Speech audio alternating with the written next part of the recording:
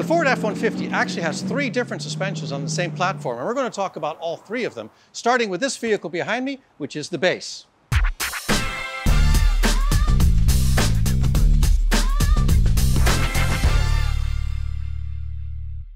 Okay, this is the base truck, right? So we have just a really simple suspension that you'd see in a truck, honestly, from the 1930s. For decades. Yeah. For decades, this has been in trucks. This design has been in cars since the beginning of cars. It's called a Hotchkiss design.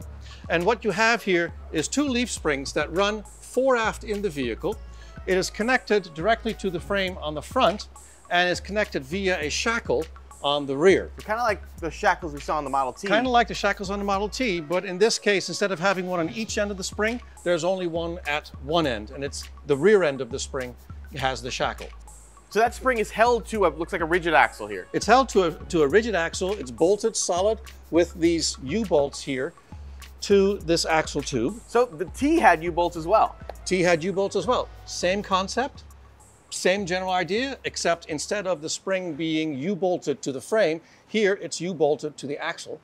The Model T didn't have shock absorbers, but this vehicle does. All vehicles have shock absorbers now. And here we see a perfect example of staggered shocks. This shock here tips forward and is attached to the front of the axle. That one right there is mounted to the back side of the axle and it's tipped backwards. The reason for that is these springs are fairly flexible. So when you apply torque, and let's say you're accelerating, you want the wheel to spin that way. Well, what happens is this axle wants to spin in the opposite direction. Yeah, like that, yeah. It's the torque reaction. The only thing that stops it from actually spinning is this leaf. Right. The Model T was actually more sophisticated. What? Because it actually had some links in the Right. suspension. This one doesn't. So these leaf springs, they hold the axle in the fore-aft direction and lateral, and they act as springs. They do everything. Wow. They do it all. But because they're springs, they're relatively flexible. And so what happens is the axle wants to wind up. This spring, part of the spring bends down and the front of the spring bends up, and you get the spring forms an S shape. If at some point you lose traction, like you're on a more slippery surface, or you have a lot of power, and you overpower the wheels, you lose traction, well, suddenly now this axle snaps back. Yep. This spring snaps straight. Then the tire regains traction and the whole process starts over again. So you get this oscillation that can be, you get a hop, and that can be really violent at times. Most of these these solid axle people are doing now is they put one shock in the front and one shock in the rear, because as the axle twists, it forces one of these shocks to move. And because the shock doesn't want to move, it provides a resistance to that motion. It stops that axle hop.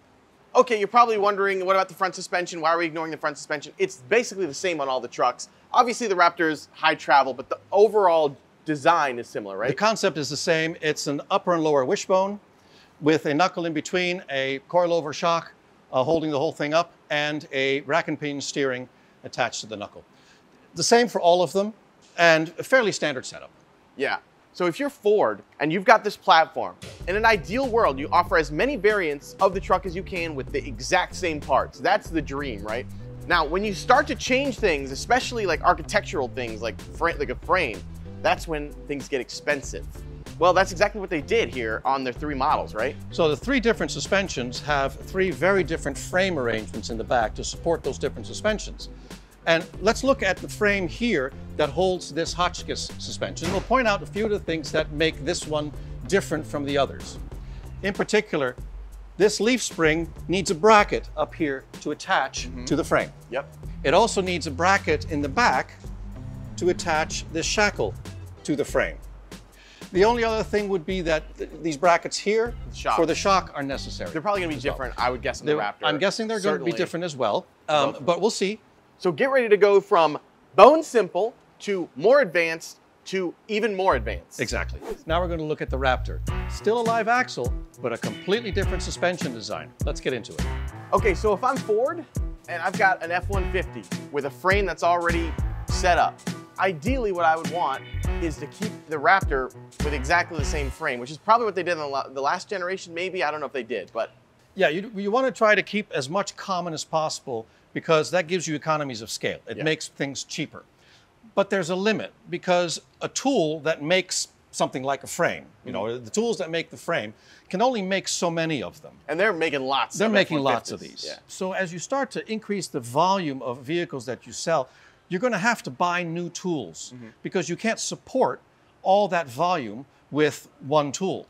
So if you're making a vehicle like the Raptor that is in many ways quite different from the base car, it starts to make more sense to design a new design which will give you better performance because you're going to be buying a new tool anyway. Yeah, and if you're going to sell enough Raptors, you can justify changing the frame. So let's actually look at the frame changes here. Let's look at the frame changes because in the base car, we saw that there was a bracket up here that held the leaf spring. Well, now we have a bracket that holds these two links, completely different. Two on this side and the similar two on the other side. This is called a 4-link suspension. Normally 4 links is all you need for a live axle, but these links are pretty much parallel to each other, so they don't give the axle very much side-to-side positioning.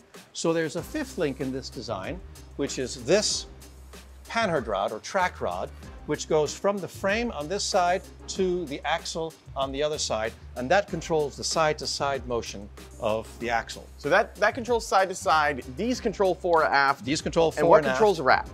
The wrap is because you have these 2 links here, so in order for the axle to twist like it would on the leaf spring, these 2 links would have to change length. So you have one above and one below. You have one above, one below, and that gives you the resistance to that wrap. Which is why, well, on this one you see that the shocks are on the same side, the dampers are on the same side. That's right. So then, since you have something to control the wrap, you don't need to have the shocks staggered.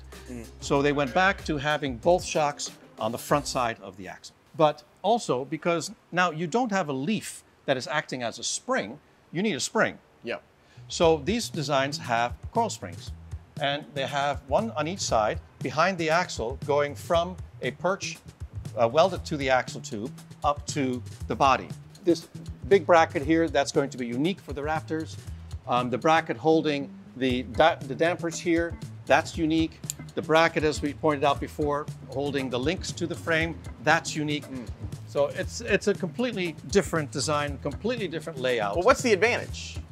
The advantage of this is that you can get a lot more articulation than the leaf spring design. Because leaf springs, when you start to twist them, you try to twist the axle, the leaves start to bind. And these multi-link suspensions don't bind. So let's look at the middle of the truck, because in the middle of the truck is where the differences between this truck and the Lightning, which we'll look at next, will really show up. In particular, this drive shaft sits right in the middle, and it needs to be able to move up and down with the suspension. So it needs a pocket right here for it to be able to move up and down through. Fuel tank over here, that's going to go away with an electric vehicle. Exhaust over here, that's going to go away with an electric vehicle. But we still need to get power out to the wheels somehow. Yep. And that's the key to understanding why, when we look at the Lightning, it will be so different from what we see here and what we saw on the base vehicle. We're about to look at the Ford F-150 Lightning, which is an electric truck. Now, when you electrify a vehicle with a solid axle, it has huge implications on the suspension, which I think to the layperson, how does that make sense? What is electric? Why do I have to change the suspension because it's electric? Well, let's have a look. It's pretty wild how much Ford changed the frame from the regular F-150 to the Raptor. And then this is on the same platform roughly, right? Get ready to have your mind blown because the changes to the frame here are 100 times more than from the base to the Raptor. In fact, the back third of this frame is completely new, totally different from the base or the Raptor. So remember when we talked about the drive shaft in the Raptor? We saw that the drive shaft sits in the middle of the car and has to be able to move with the suspension. Now, this space is space that we need for a battery because electric vehicle batteries are enormous. If you look at this battery, it spans the width of the frame rails. It runs from here all the way to here.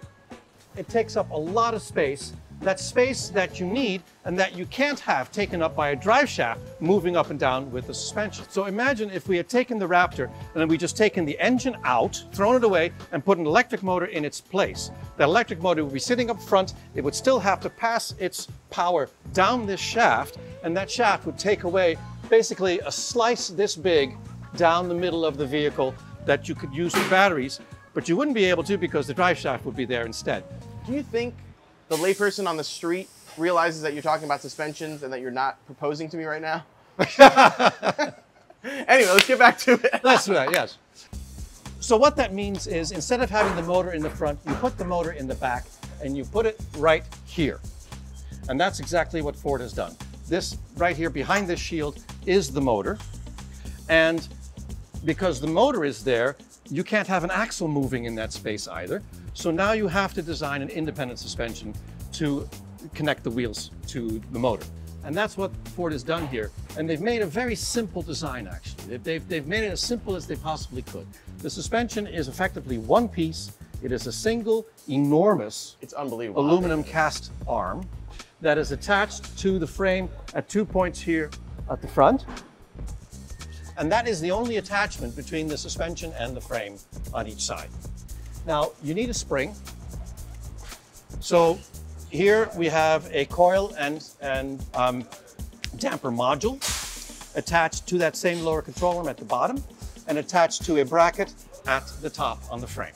This control arm, remember in the Lightning and in the Raptor, all the suspension attached way outboard.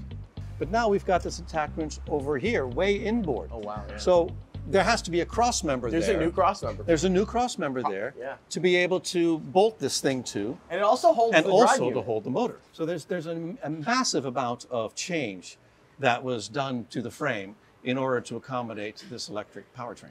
The Ford F-150, you might have thought it has one suspension. Turns out it has a bunch of different suspensions. 3 different suspensions, completely different from each other, with completely different frames to accommodate them. All on the same platform. It's pretty wild. All on the same platform, all built on the same assembly line. Same bodies, same beds. Same body, same interiors, same look, but underneath, massive differences between them just to accommodate the different types of vehicles that they are.